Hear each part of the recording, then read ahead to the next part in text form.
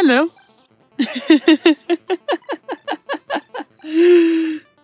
Hi.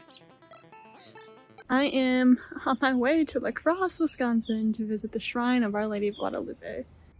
I am so excited. Come along with me today as I journey to La Crosse, Wisconsin. As we're on our way, I'm also going to share more about the story of Guadalupe and why she's so important that Pope Pius XII referred to her as the Empress of the Americas. What does this have to do with going to Our Lady of Guadalupe? Well, I'm getting pumped.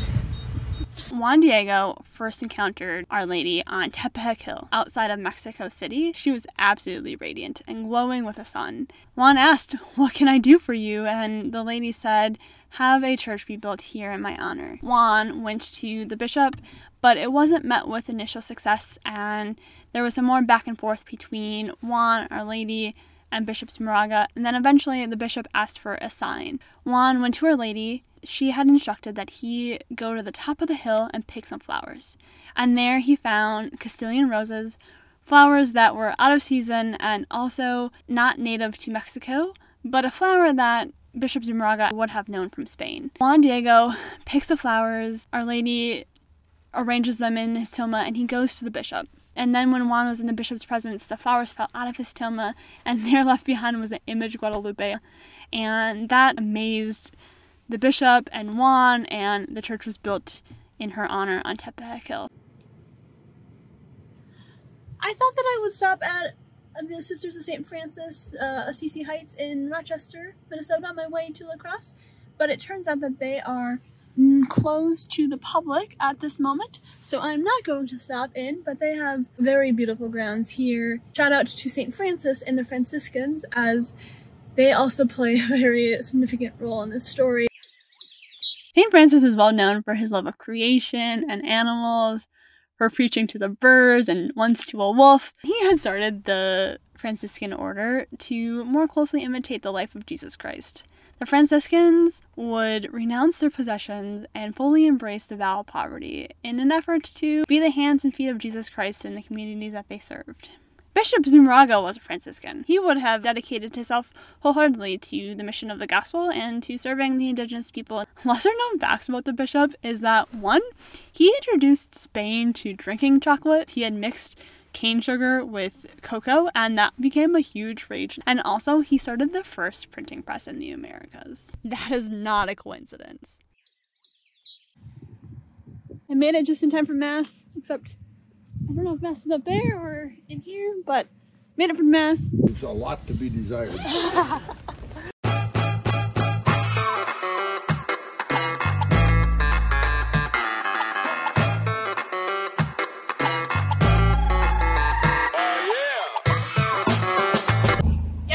Farther walk than That's a half a mile up to the church. Okay. Well, thank you for the ride. You're welcome. Yeah, you gave the magic word, Mass. I looked at my watch and I thought, we better get up there.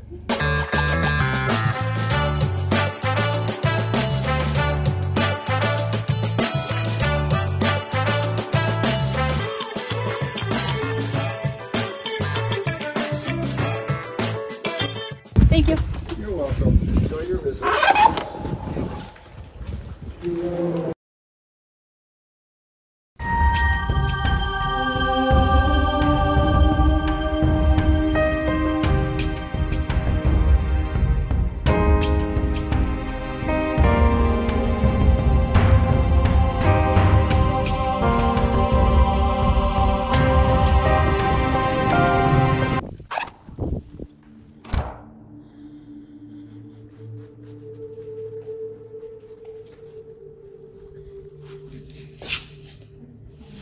Oh wow, what a beautiful church.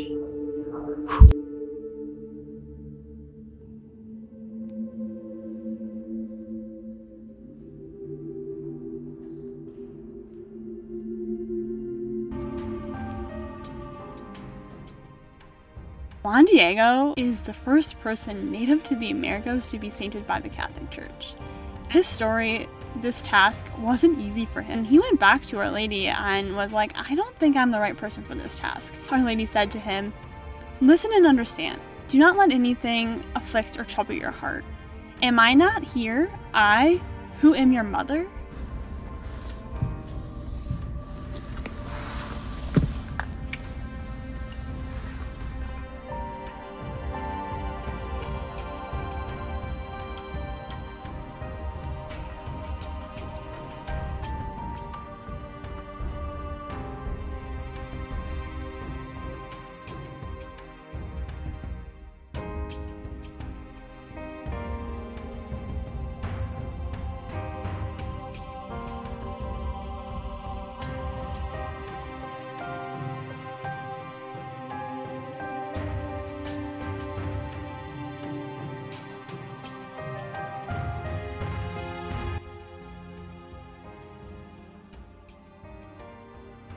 What a great visit.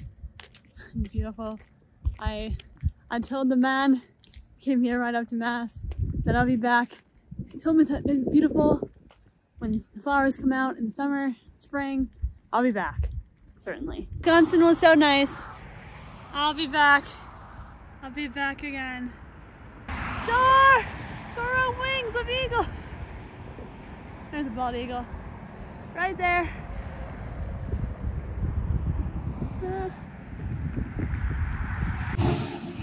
Alright. Well, eagle's on the Wisconsin side of the river, and I am going back to Minnesota.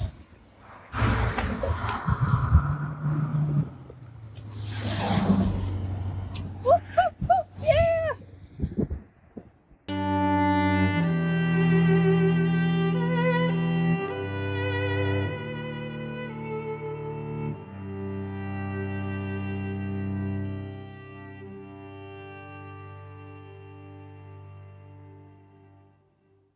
Oftentimes, when I've heard the story of Guadalupe, I've heard Bishop Zumarraga portrayed in a not-so-good light. It's kind of fair because he wasn't receptive to Juan's request right off the bat. And I'm sure Juan's story, when he first heard it, probably sounded too good to be true. Juan was probably full of emotion when he told it to, because that would be quite the encounter, and I'm sure it would have quite the impact on one's emotions, and it would be told probably... I'm sure it probably would have been a very entertaining story. And the bishop, I'm sure, was also a steward of his resources, and a church was a significant financial undertaking. It's probably a good thing that he took some time to discern that question. I think both Juan and the bishop were truly working within God's will in this story. The bishop, he was being mindful of his resources and taking time to discern what God really is wanting in the story. And Juan, he was so brave, and despite everything, he still went to the bishop, and he still persevered throughout this to make sure that this request from the Mother of God was heard and was seen through. Had the bishop in that first encounter been like, yes, let's go build that church right now, none of this would have happened. Like, Juan wouldn't have had to go back to Our Lady. None of the other things would have happened in this story. And Juan wouldn't have gone back to the bishop with the roses in his tilma, and the image wouldn't have been printed. And in that image, there are meanings to both the Spanish and the indigenous peoples. And I think that's just so incredible. And it's incredible because God knows people, right? God does not have there's not a superior culture, right? We're all part of God's family, and God knows his children very well. Mary knows them too. Lots of indigenous people would go to that spot because they saw in that image a part of their culture and a part of their identity that was very important to them. I know I didn't dive into the meanings in that image in this video because there's just so much. There were meanings for the indigenous and for the Spanish, and there's so many meanings today as well for us. And I think that's the beautiful thing about art and the beautiful thing about heavenly art. All this to say, how cool is it that in Minnesota, in Wisconsin, that there is also a shrine in her honor? Because Guadalupe, while she did make her apparitions in Mexico City, I think she is indeed the Empress of the Americas because her impact has been much farther than just Mexico City. It's been on all of the Americas. God loves the Americas because of our stories, because of our diversity, and because we are such a beautiful people. And I think that's so cool, and I think Guadalupe is indeed worthy of the title of the Empress of the Americas. Hail Mary, full of grace, the Lord is with thee. Blessed art thou among women, and blessed is the fruit of thy womb, Jesus. Holy Mary, Mother of God, pray for us sinners, now and at the hour of our death.